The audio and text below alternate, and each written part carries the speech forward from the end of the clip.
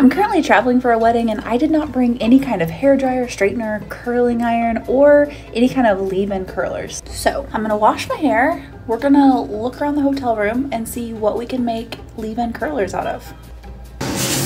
I've had my hair drying in a towel for the past hour, so now let's just, okay, time to comb it out.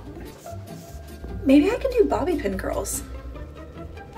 While I think this would probably work, I don't have enough bobby pins to do all of my hair. Next, so I have this massive scrunchie that I bought at the Dollar Tree. I'm wondering if I can like put this on my head and then like twist strands around it.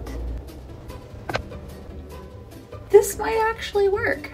As long as it dries fully before tomorrow, I feel like these should be some really nice curls. I found a hairdryer in the closet. I'm gonna lightly dry this a little bit before I go to sleep. Time to go to sleep. Tomorrow before the wedding, I'll be posting the results and we'll see if it works.